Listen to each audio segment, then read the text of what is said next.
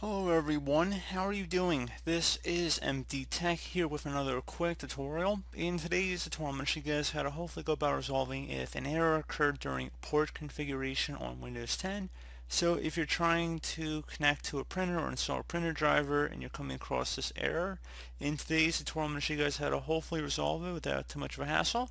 And we're going to jump right into it. And we're going to start by opening up the Start menu, type in Control Panel. Best match to go back with Control Panel here, so just go ahead and left click on that.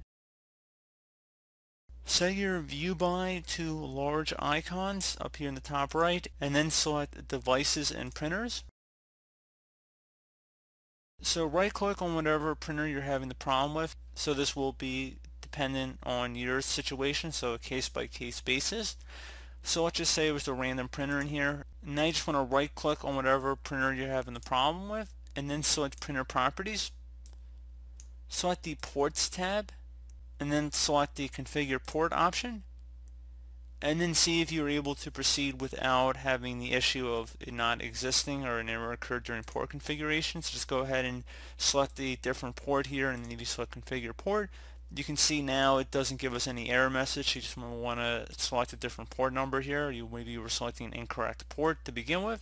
So that's definitely a consideration to be had.